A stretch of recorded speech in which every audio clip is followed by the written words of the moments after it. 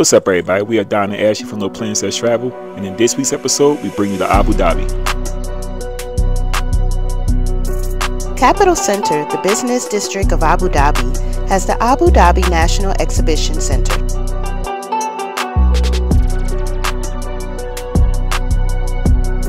So we stayed at the Sheraton in the heart of the city, and our room had the best view of the city and the beach in the background.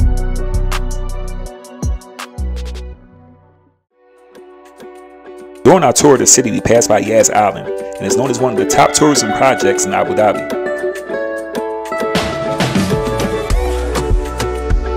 Warner Brothers World, the world's largest indoor theme park, features characters from Warner Brothers, Looney Tunes, DC Comics, Hanna-Barbera, Dynamite Gulch, Cartoon Junction, and Bedrock.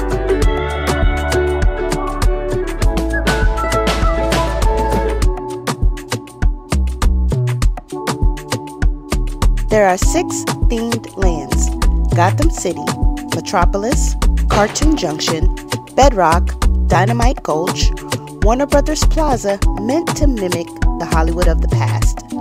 The theme park has 29 rides, including 2 roller coasters. Some of our favorites were Batman, Night Flight, The Riddler, Revolution, Justice League, War Worlds Attacks, Green Lantern, Galactic Odyssey, and the Flintstones Bedrock River Adventure.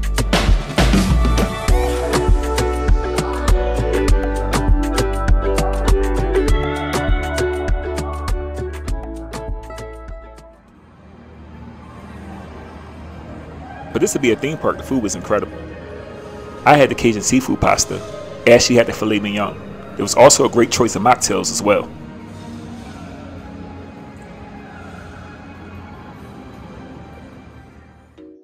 Now, our trip to the Warner Brothers World theme park would not be complete if we didn't give you a tour around this wonderful facility. Although I have to advise you, cameras were not encouraged, but we just couldn't let this day go by without letting you see some of the beautiful displays of cartoons that some of us grew up watching and grown to love.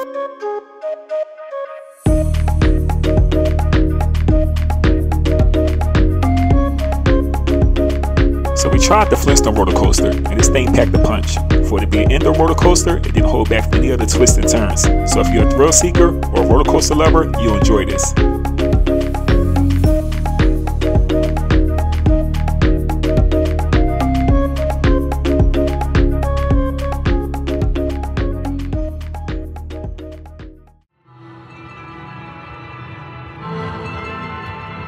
So after the theme park, we drove to a neighborhood known as the Corniche, which is located in the city center. And this is a great place for shopping, with shopping malls and souvenir shops. There's also a lot of local places to eat that really embrace the Arab culture.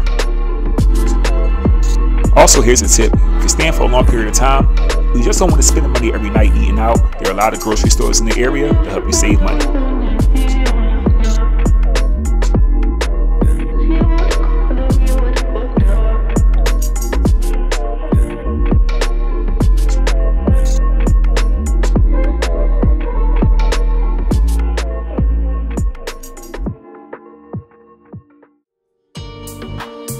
Next morning, we gave ourselves an early start, met with our tour guide to see all the city's attractions. You can find a link to Oceanair tours in the description column.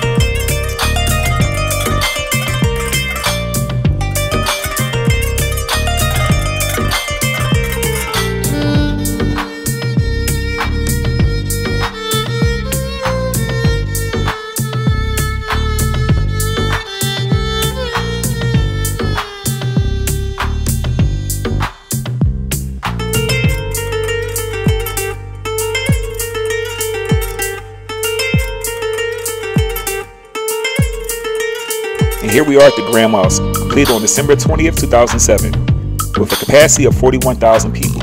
This is the largest mosque in the country, constructed with marble imported from the countries of North Macedonia, Italy, India, and China. The mosque has a total of 82 domes of 7 different sizes.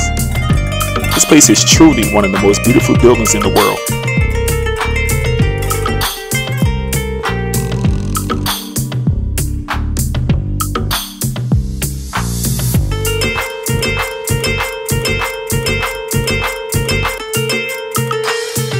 We thought it was nice that most tour companies did allow time for photos to be taken in some of the most popular areas.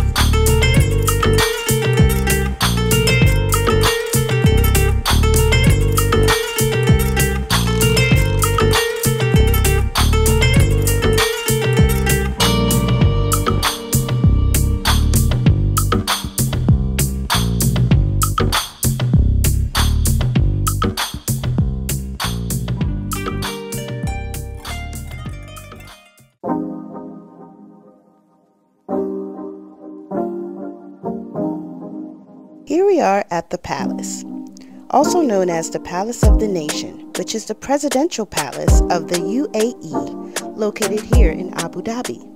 Completed in 2017 and opened to the public in 2019, it's named one of the top 20 landmarks of art and culture in the world, the main cultural tourist attraction here in the Middle East. The dome is located on top of the central chamber known as the Great Hall. The eastern wing has the House of Knowledge, where a number of artifacts and objects of importance are stored. The western wing has halls which are used for official purposes. There is also a room known as the Spirit of Collaboration, where meetings of the UAE Cabinet and Federal Supreme Court Council would be hosted. Banquets for official events are also held here, and there's also space for diplomatic gifts from other countries. I do recommend, if this is a stop on your travel journey, you have at least 2 hours to spend here to make sure you get to see all of its beauty.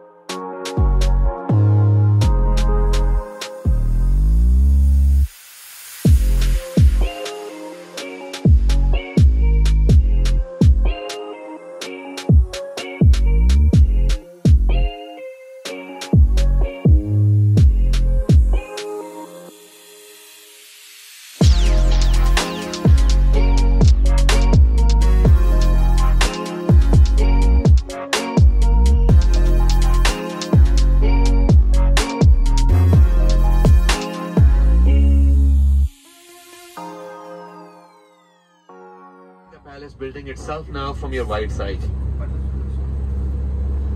And to the left side is Grand Hyatt and Babul Qasr.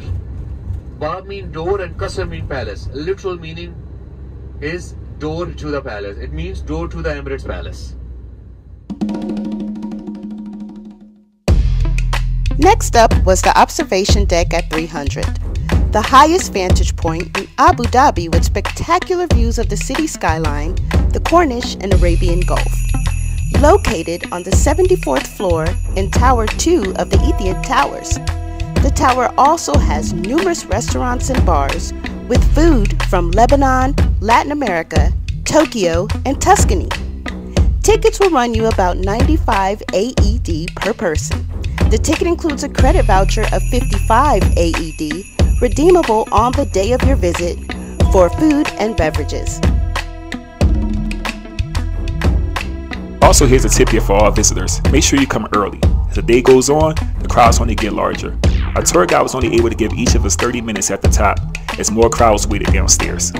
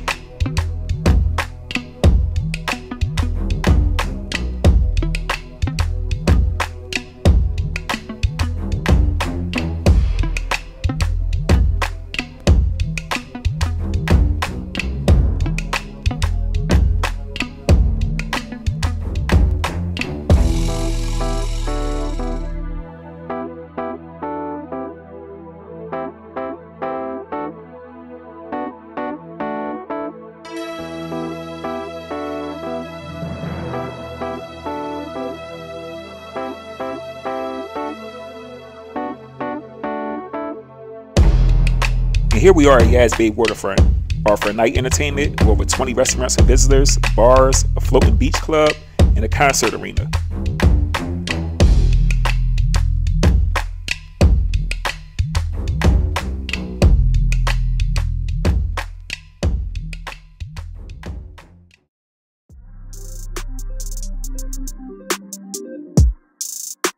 And for our last night in Abu Dhabi, we had dinner at Cyan Brasserie. It's a signature restaurant at the Hyatt Hotel. And while you're enjoying your dinner, you can enjoy a 360 view in the entire city.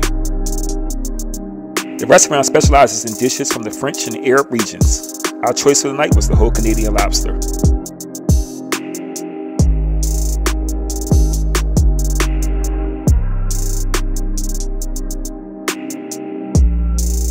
As always, thank you everyone for watching. Please don't forget to like and subscribe.